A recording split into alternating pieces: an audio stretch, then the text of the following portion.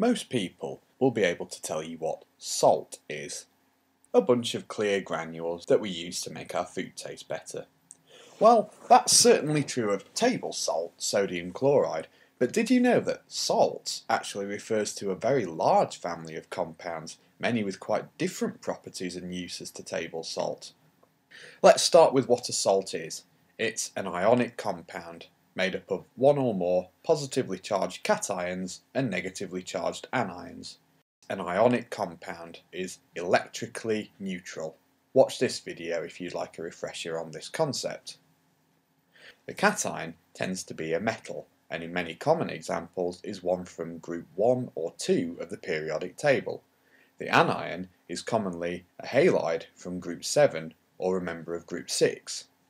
Salts made like this are called inorganic salts, but this is not always the case. The ions can be polyatomic, that is, made up of more than one atom. A common example of this would be ammonium salts. You might wonder if all salts are small transparent crystals, just like table salt.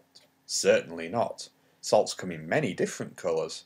Sodium chromate is yellow, potassium permanganate is purple, and iron disulfide is shiny and metallic. In fact, it's a mineral commonly called fool's gold.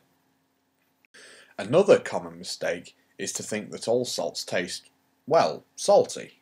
Again, this is wrong. Some taste bitter, and some even taste sweet, like lead diacetate. Unfortunately, it's also poisonous. Here's another more complicated salt with nitrogen in the cation. It's part of a family called the diazonium salts, which are all brightly coloured. Can you think what they might be used for? Pause and have a think, then resume. The answer is they're used for dye pigments to colour our clothes. If you ever get the chance to enjoy some fireworks, the bright colours you can see are produced by burning the salts of various metals. You might recall learning that an acid plus a base gives you a salt and water, and that's quite right for an inorganic salt. Here's the classic reaction for making sodium chloride. Hydrochloric acid plus sodium hydroxide equals sodium chloride and water. Here's the thing though, hydrochloric acid, sodium hydroxide and sodium chloride are all water soluble and dissolve to form clear solutions. So the challenge is, can you think how you would monitor this reaction to make sure it is actually happening? Pause and have a think, then resume. Here's the answer. You would monitor the pH of the solution while you add the base gradually to the acid by titration. You could use an indicator like methyl orange. It's an orangey red colour in acidic solutions but turns yellow when they are turned basic.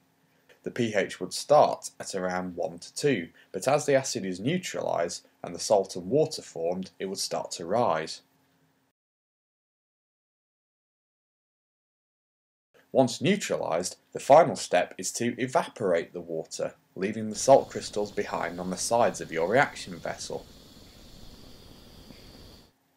Now, while this technique is good to know, we wouldn't ever have to create table salt this way in industry because nature does the chemistry for us, and sodium chloride can either be mined from the ground or evaporated from seawater.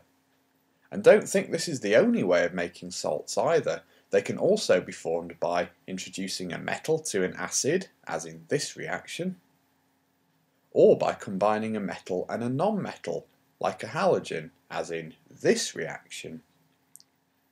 All of these salts are soluble in water, but some salts are highly insoluble, and some are what we call sparingly soluble, meaning only a small amount can dissolve and the rest stays as crystals. Salts made with sodium, potassium and ammonium cations, and those made with nitrate anions are all water soluble. But most salts made with carbonate anions are water insoluble. Salts dissolved in solution have an important property, the ability to conduct electricity, and we call them electrolytes.